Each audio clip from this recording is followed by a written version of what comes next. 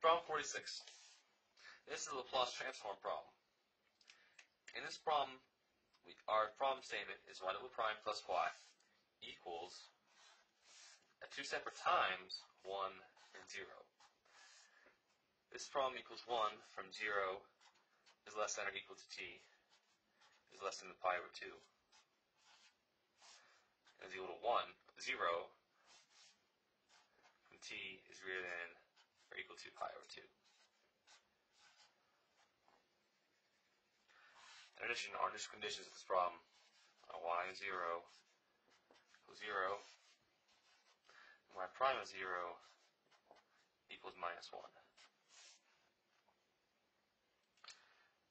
Now, this ODE has to be written in a form that we can take the Laplace transform of and therefore understand.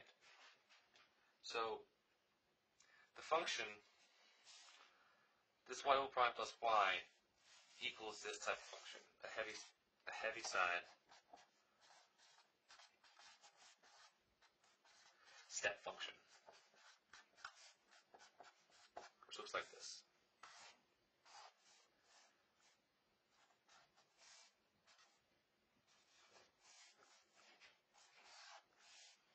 It's a square wave, an infinite square wave. That's all that it looks like. However, in this problem, it looks something along these lines.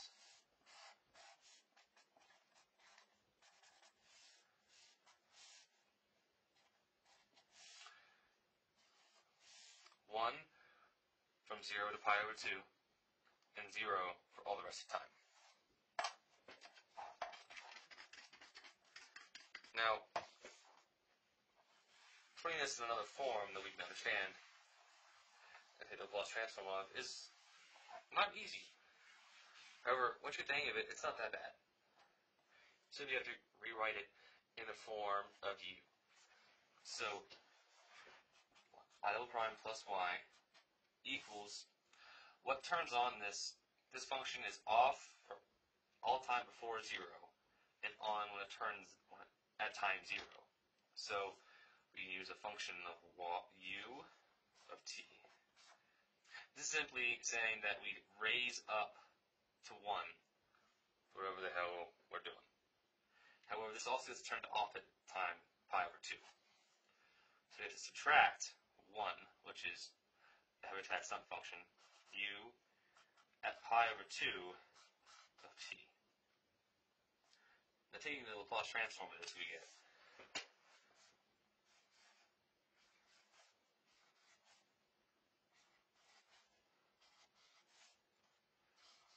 Laplace transform of this guy over here.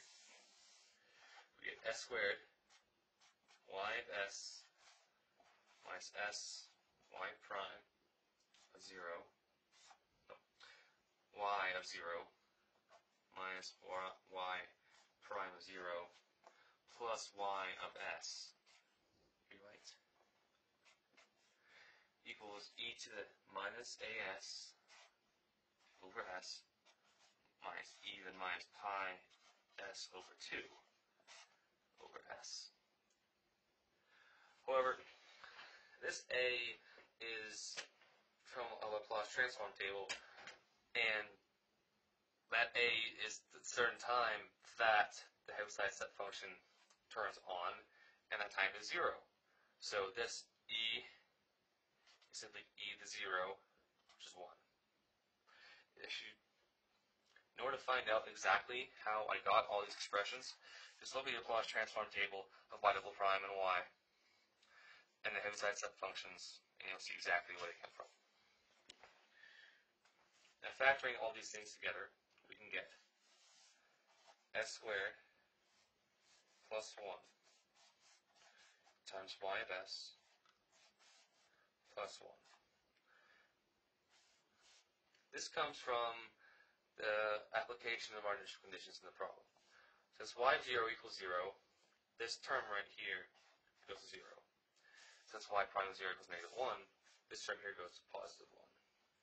And this equals 1 over s times e to the negative pi s over 2 over s.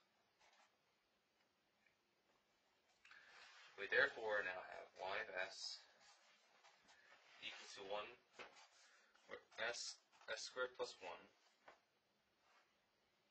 minus e to the minus pi s over 2 over s squared plus 1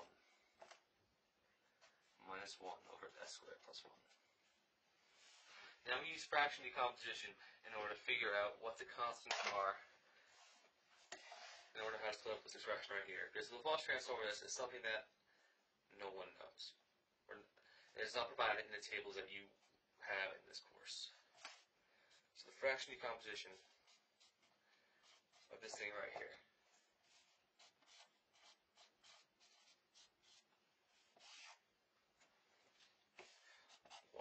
S squared plus 1 equals a over s plus bs plus c over s squared plus 1.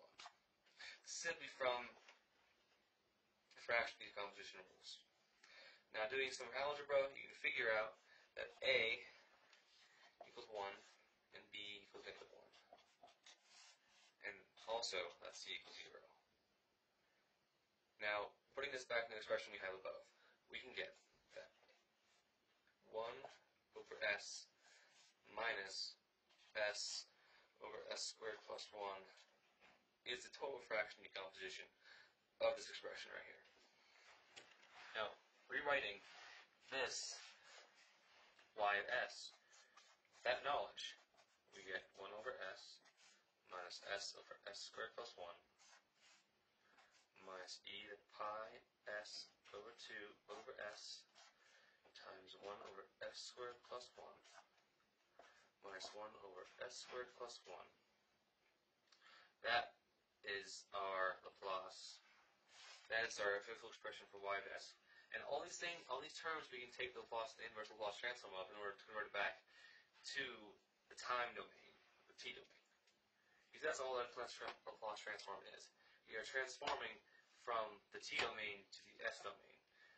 This is analogous to transforming from the time domain to a frequency domain, or from position space to momentum space, in order to more readily solve the problem at hand. I'm taking the inverse Laplace transform of this. We get our y of t. 1 minus the cosine of t minus u pi of t times the sine of t minus pi over 2 minus the sine of t. This is our whole entire solution to this problem.